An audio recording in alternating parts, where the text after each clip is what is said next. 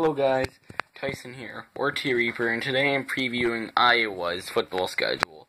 Some people are saying they're not going to be really that good this year, but I beg to differ.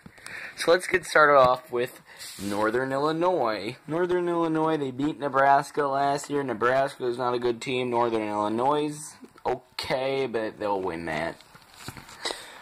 They play Iowa State at home. And it's going to be a win. I mean, Iowa State was a very surprise team last year. They'll beat Northern Iowa. Now, if you remember from my Wisconsin video, I actually had them winning that game, and I will have them winning that game as well. I think they'll beat Minnesota on the road and Indiana on the road. So this bad Iowa team is going to go 6-0 to start.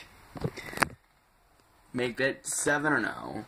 But then they have their first loss of the season on the road at Penn State. I think they'll beat Purdue on the road. I really do.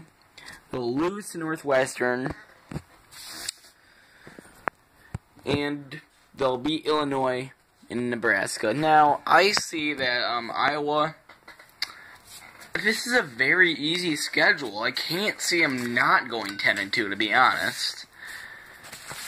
So, they have a chance to win the Big Ten West.